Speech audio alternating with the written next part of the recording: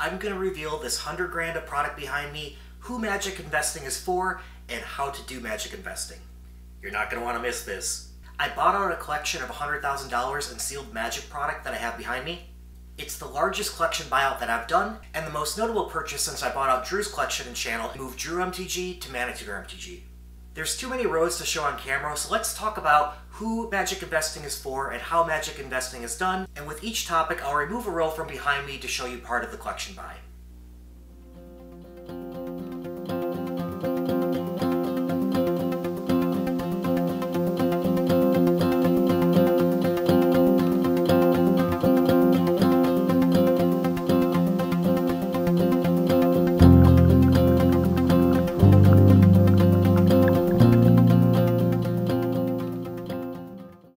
Alright, now who magic investing is for? It's all about the opportunity cost. I don't expect magic returns to outpace the stock market at about 10% per year.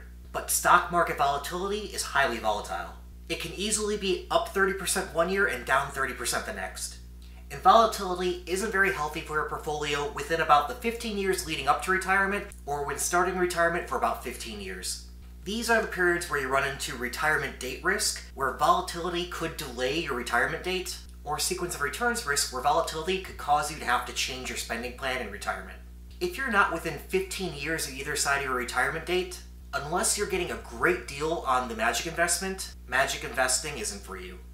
You should go out and buy a low-cost total stock market index fund and ride that wave until you're within 15 years of retirement. Now, I do expect magic investing to beat bonds, which pay about 5% per year. Magic investing might make, let's say, 7% per year, but be riskier than bonds, but have less risk than stocks. I treat magic investing like a small piece of my bond allocation. Now I hear people saying, Jeremy, how can you expect magic investing to be less risky than stocks? I mean, magic investing is down 30 to 40% since the highs of 2021 and 2022. Well, you need to buy at prices low enough to limit your downside risk. That leads us to how magic investing works, and let me take down another row of the boxes behind me and we'll get into that.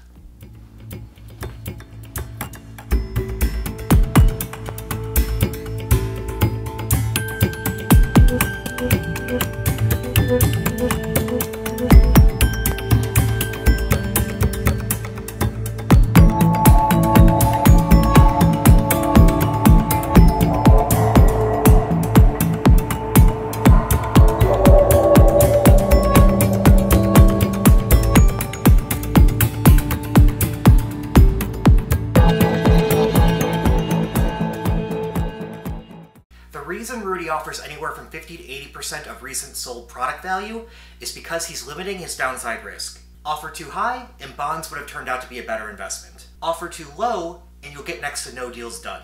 Which brings us to how to judge your offer. On average, vintage boxes take about 5 years to sell at retail prices, so prices similar to Card Kingdom. Sure, you can price your boxes a little bit lower than retail value to get them to sell a bit quicker, but now you're eating into your margin. Over those 5 years, bonds could pay you 25%. So you'll need to get at least a 25% discount on retail to accommodate that. But it'll also take you a lot of work to list, sell, promote, and ship all those boxes. It might also come with, say, a 10 to 20% seller fee depending on which platform you sell your boxes at.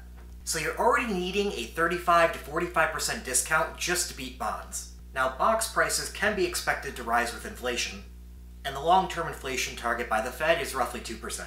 So let's say your box prices rise 10% over those 5 years based upon that long-term average. That means you'll need at least a 25 to 35% discount just to beat bonds. But bonds require no work and have less risk, and that's where personal risk-reward preferences play in. You'll have some personal premium you want to take on top of that for taking on the additional risk of investing in magic.